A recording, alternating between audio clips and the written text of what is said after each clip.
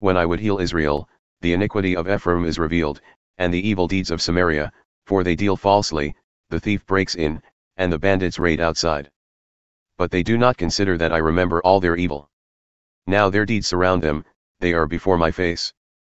By their evil they make the king glad, and the princes by their treachery. They are all adulterers, they are like a heated oven whose baker ceases to stir the fire, from the kneading of the dough until it is leavened.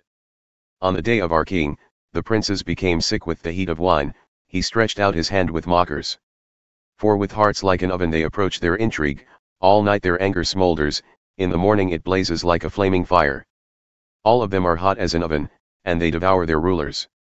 All their kings have fallen, and none of them calls upon me.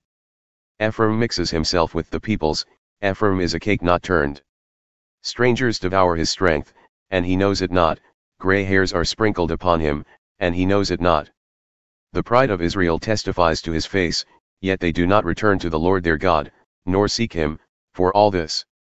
Ephraim is like a dove, silly and without sense, calling to Egypt, going to Assyria. As they go, I will spread over them my net, I will bring them down like birds of the heavens, I will discipline them according to the report made to their congregation. Woe to them, for they have strayed from me. Destruction to them, for they have rebelled against me. I would redeem them, but they speak lies against me. They do not cry to me from the heart, but they wail upon their beds, for grain and wine they gash themselves, they rebel against me. Although I trained and strengthened their arms, yet they devise evil against me.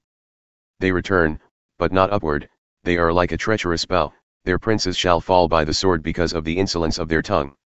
This shall be their derision in the land of Egypt.